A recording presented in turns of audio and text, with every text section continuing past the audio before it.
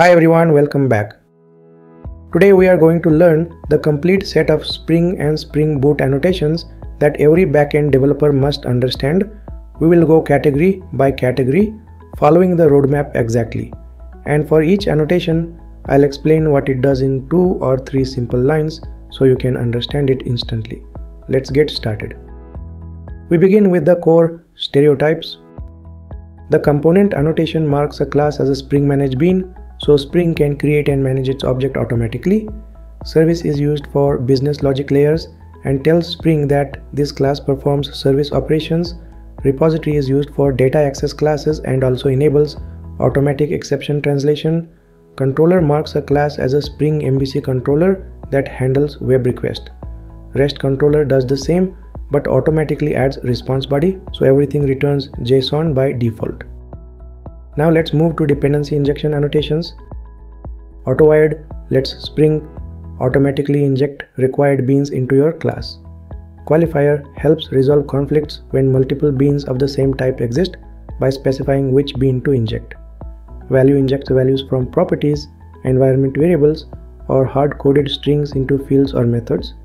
Inject is a Jakarta standard alternative to autowired, used for constructor or field injection. Resource is another annotation for injection that matches beans by name first and then by type. Next we have configuration related annotations. Configuration marks a class as a source of Spring Bean definitions. Bean tells Spring to create an object returned by the annotated method and register it as a bean. Primary marks one bean as the default when multiple candidates exist. Lazy delays bean creation until it's actually needed, improving startup time. Depends on ensures one bean loads only after another bean is initialized. Scope defines bean lifecycle such as singleton or prototype. Profile activates beans only for specific environments like dev, test or prod. Property source loads external property files into the Spring environment. Import allows importing additional configuration classes. Now let's talk about the core Spring Boot annotations. Spring Boot application combines configuration, component scanning, and auto configuration into one annotation. Enable auto configuration tells Spring Boot to automatically configure components based on class path dependencies. Spring Boot configuration is a specialized version of configuration tailored for boot applications. Component scan tells Spring where to search for components and beans. Enable configuration properties enables binding external configuration into Java classes. Configuration properties maps entire groups of properties to a typed class. Configuration properties scan automatically scans and registers classes annotated with configuration properties. Now let's look at mapping annotations that handle HTTP requests. Request mapping defines a URL path and a TP method at class or method level. Get mapping handles HTTP GET request for fetching data. Post mapping handles POST request for creating data. Put mapping handles PUT request used for updates. Delete mapping handles delete request for removing resources. Patch mapping handles partial updates to an existing resource. Next are annotations that help extract data from incoming requests. Request param reads values from query parameters. Path variable extracts values from dynamic URL segments. Request body maps the HTTP request body into a Java object. Request header extracts values from HTTP headers. Cookie value reads values from cookies. Request part handles multi-part requests like file uploads. Model attribute binds request parameters to a model object and is also used to prepare model data.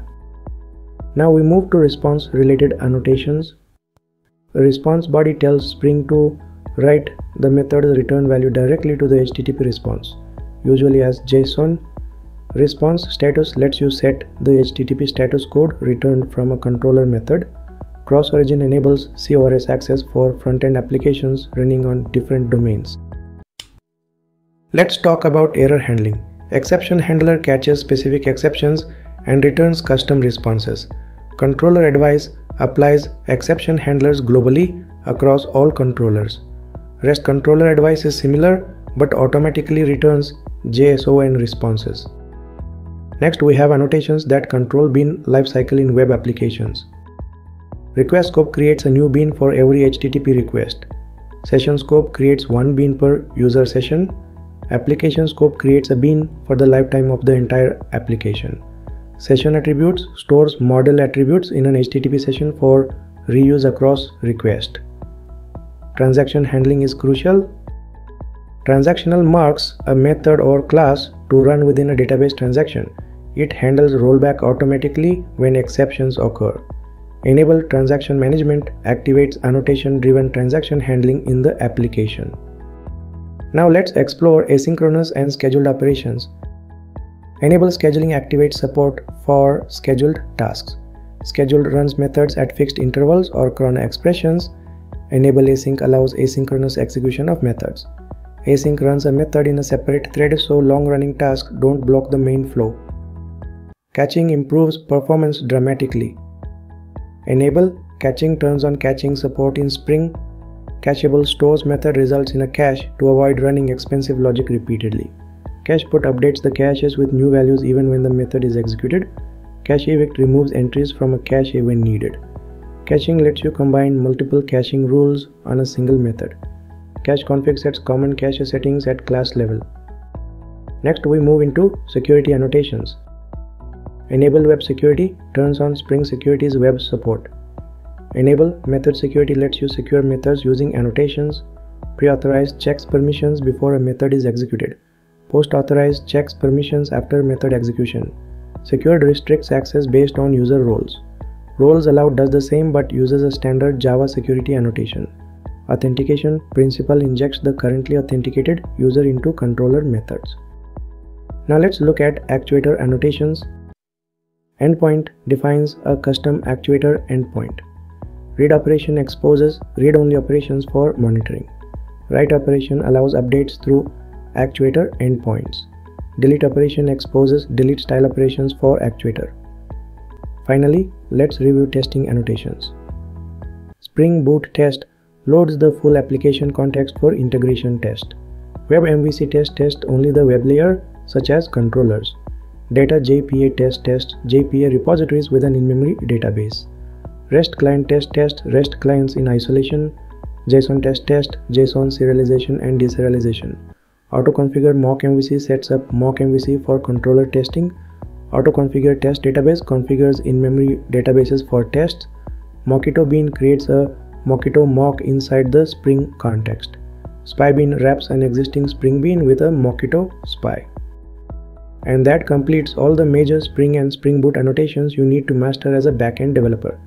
Understanding these annotations will help you build cleaner, faster, and more scalable applications while also improving your debugging and architectural skills. If you want to learn the commonly used Spring and Spring Boot annotations with coding examples, then I have a free 3 hours course on this channel. This course is popular, you can see the views and likes. I will provide the link of this course in the video description and comment section below. Thanks for watching and I will see you in the next video.